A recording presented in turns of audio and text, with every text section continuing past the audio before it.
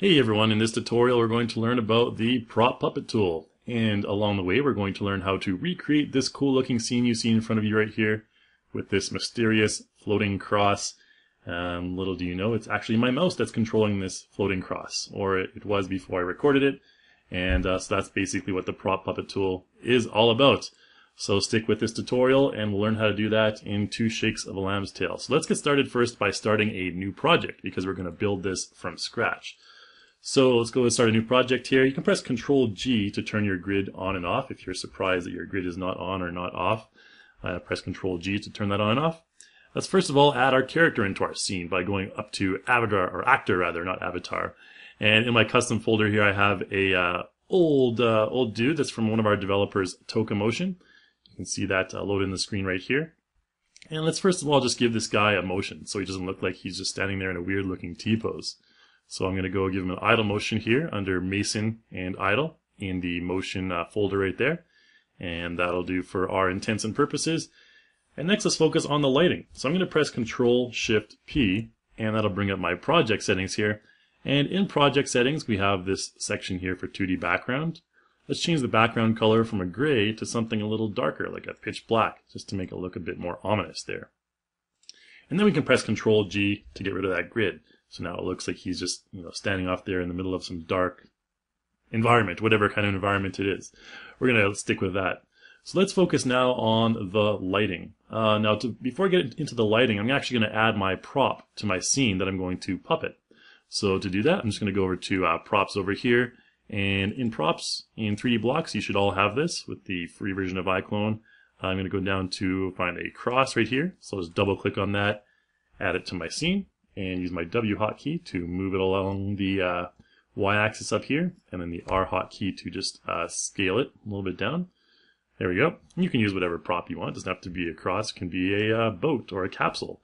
All right, so let's just use this, and let's give it a little bit of a glow effect, just for an extra little effect there. So let's go over to Materials here, into the glow channel. Just double-click that, and just load in one of your iClone templates right there, and this glow map will create a glow on that cross, and you can increase or decrease the amount of glow by using the strength slider down here. Alright, so now we have a glowing cross.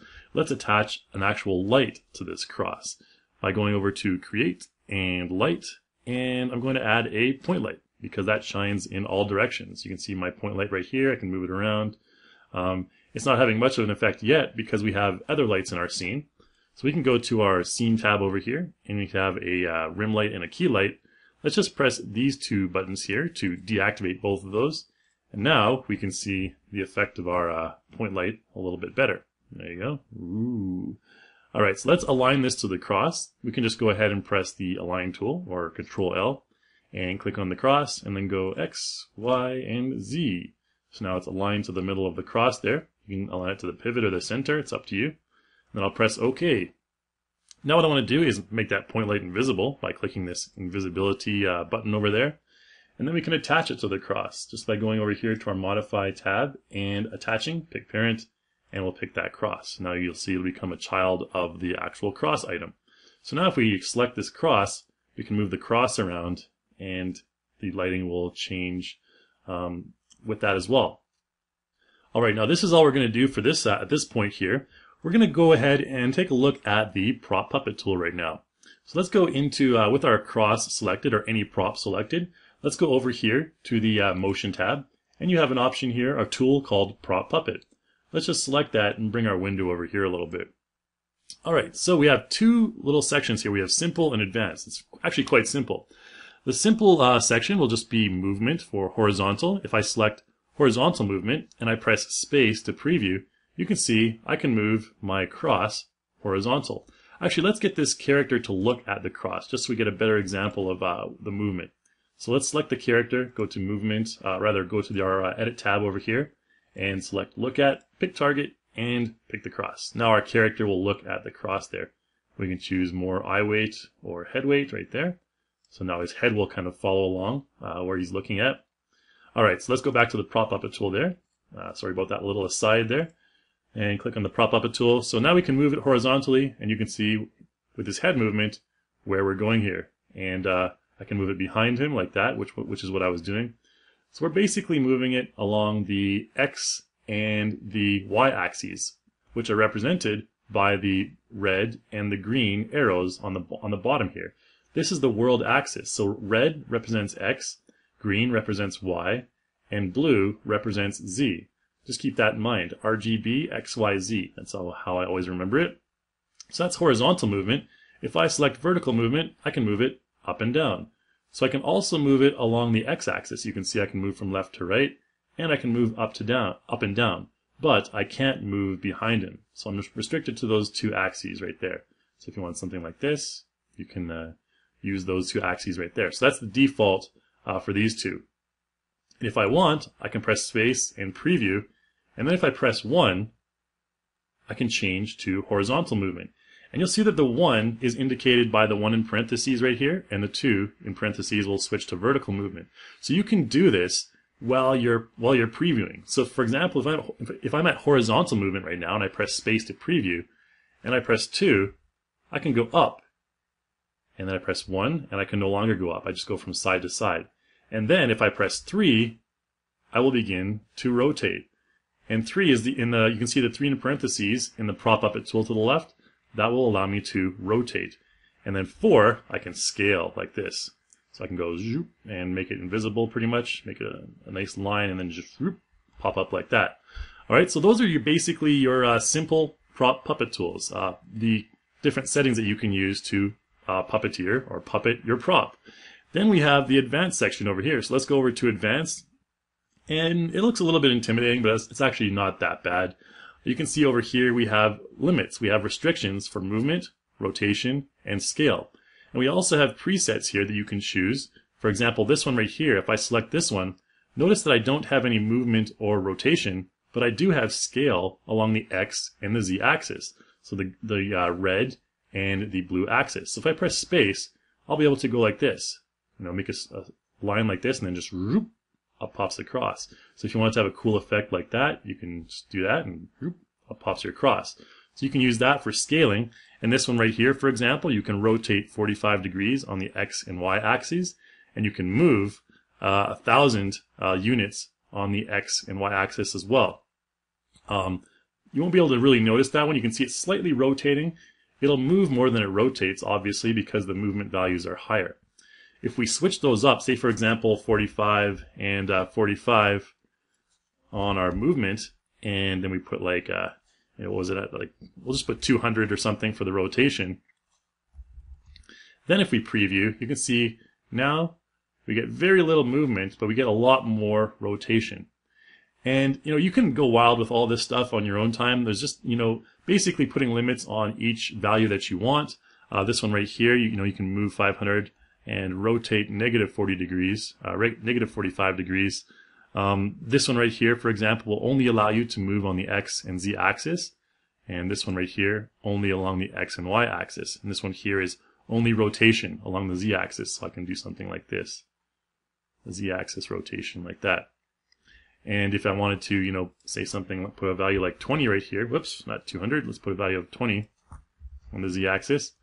That one will rotate a lot slower. You can see my mouse is moving all the way across the screen, but it's only rotating 20 degrees in each direction. So with each basically movement across the screen, it's only rotating 20 degrees on each angle. So just keep that in mind as well.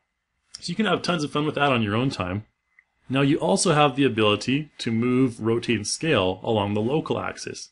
So right here, like I mentioned before, this is the world axis. The red, green, and the blue, that's the world axis. Now if I selected local axis right here, let's actually just close this down first. And let's rotate our cross slightly, like this way. Okay, so it's kind of facing us this way. Now if I press the W hotkey, notice that the movement gizmo is facing the same direction as my world axis right here. So red, X-axis going that way, so they're basically the same. However, if I press W again, notice that the red arrow changes. Now this is the local axis, and if I go over here, this is the axis that's set for my individual prop. So I can move it also along the local axis. So again, this would be moving it along the local axis right here. This would be moving it along the world axis. All right, so you can go into the prop puppet tool again, and you can change to the local axis.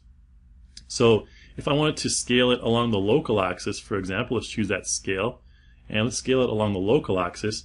Now, if I had that same angle right here, we wouldn't be able to see much because we're at the angle where we can't really see the X scaling because the X is kind of facing us right there. So you can have fun with that on your own time. Just wanted to kind of show you, and you can always also reset everything back to 0 and whatnot. But let's just go ahead and try to record this now. So I'm going to go and just press Control Z actually to move this back to its original position. There we go. And let's have a little bit of fun with it. Let's actually add a particle effect as well. So let's go to the Content tab over here, and in Props, you can just close down the props there by double-clicking it. Let's go into Particles. And you have all sorts of different particles that you can add, like these effects, all sorts of funky trails and everything like that in the effects folder. I'm going to go to this atmosphere folder right here and just add this particle 02. So I'll just add that to my scene, and then I'm going to align it to the cross. So same thing, align X, Y, and Z. So that aligns our particle effect to the cross there. And then we can go down and adjust the values. So for example, the life of the particle, we'll change it from 100 to maximum value of 250. So this is how long the particle is going to appear on the screen. And you'll see what I mean in just a moment here. And then we can change the size.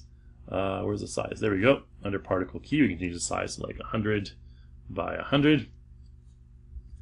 And then most importantly, we need to attach it to the cross. So we can go over here and attach to, pick parent, and pick our cross right there.